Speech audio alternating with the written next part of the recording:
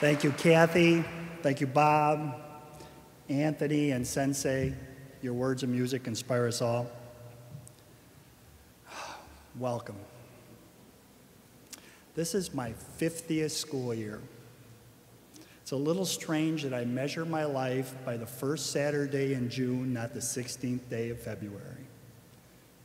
I remember going to kindergarten 50 years ago and learning how to tie my shoes and write my name. I know most of you were working on like dark matter calculations, the twin prime conjecture, things like that, but I'm a little slow. One thing I do remember from kindergarten was nap time. That's something Anthony called environmental chemistry last year.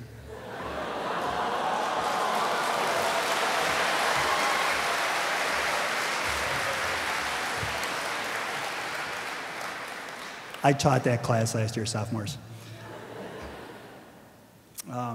Perhaps we should have nap time here.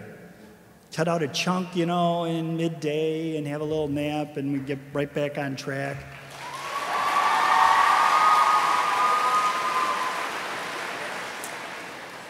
I remember during this period, we would lay on beach towels and we would scoot around to get next to our friends, and we'd talk to each other, then we'd giggle, then we'd get in trouble. That was my first time I was ever sent to the principal.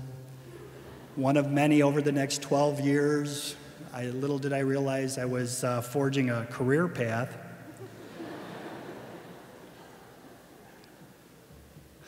But one day in November, the principal came in during nap time, and I could see him. You ever do that thing when you're pretending to sleep? So like maybe your dad will pick you up when you're sleeping, you got your eyes like this, and you look at your eyelashes.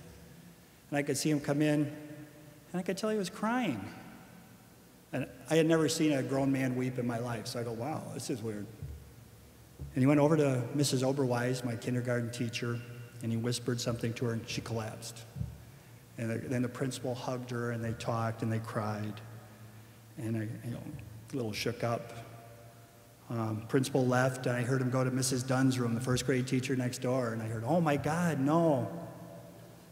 And then, we're little kids, we don't know what's going on. So eventually Mrs. Oberweis has us sit in a circle around her, and she explained to us the president had been shot. I don't think we really understood that at that time, but we were all sad and every kid was crying. Sometimes I wonder about her judgment at that point, telling little kids something so grave, but we would have found out after school with the other kids once we got on the bus. That bus ride home was terrible. Kids were crying and sad. The bus driver wasn't much better. We went home, and on the one TV channel, which is just as good as the 500 I get now, we watched, and the whole country was emotionally crushed. I don't know what else to compare it to, except if you can remember like 9/11. It was really bad. And at that point in time, anything could have happened. We had just finished staring down the Soviets over the Cuban Missile Crisis. We could have literally, and I know what literally means, literally set the entire world on fire at that point. None of this would have happened. None of you would have been here, neither would I. But people stepped up. From great adversity came great deeds, shining displays of technology and humanitarianism. We went to the moon, designed the space shuttle, developed amazing computers. The battle for civil rights and women equality began, and all Americans had to pay attention, if they wanted to or not. Adversity didn't take a sabbatical. Apollo 1 caught on fire, 3 astronauts died, and Dr. King was murdered. But we marched on. These amazing accomplishments were not led by famous people from television and sports. They were done by unassuming, intelligent people who knew the value of an excellent education. These men and women did not fear hard work and dedication, but actively sought them out and embodied them and demanded them from others, their fellow students, their teachers, and their politicians. These people we might call nerds today, I think I call them superheroes. 2 of them I call Mom and Dad. Dr. King said days before he was killed, the ultimate measure of a person is not where he stands in moments of comfort and convenience, but where he stands at times of challenge and adversity. Here at IMSA, we are titans You can see a little bit of it up there. I don't know how many of you know the mythology of Titans. It's kind of stolen by the Greeks from Mesopotamia. The Titans were the first generation of gods, the embodiment of the new formed world. Their mother was the earth, their father was the sky. They had to overcome great adversity before they could rule the cosmos. Their adversity came in the form of abusive dad, the sky.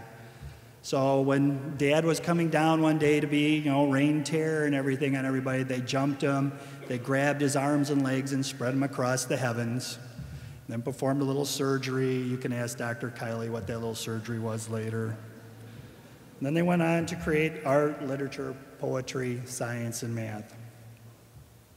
This school year, I want you to be a Titan, a superhero. It'll not be easy. You'll face a lot of obstacles.